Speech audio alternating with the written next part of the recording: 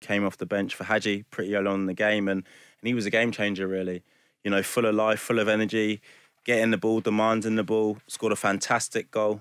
The second goal for them outside of the foot, put it between two of our players, and then just far enough away from the goalkeeper. So, you know, he had to be rewarded. You know, with that performance that he put in, he had to be rewarded with a start today. You know, the rest of it, Johnny Lundstram also came on, someone I played with in England and I spoke to after, and he said to me, Marv, I can't believe how great Rangers is, you know, away from this stadium, the training ground, the facilities. And this is a boy who's played in the Premier League, by the way, for Sheffield United. You know, he came up here and he said, I was taken away by it. You know, there was 23,000 fans in the stadium, I think it was, and he was like, and how great are the fans? And he's not seen it full yet.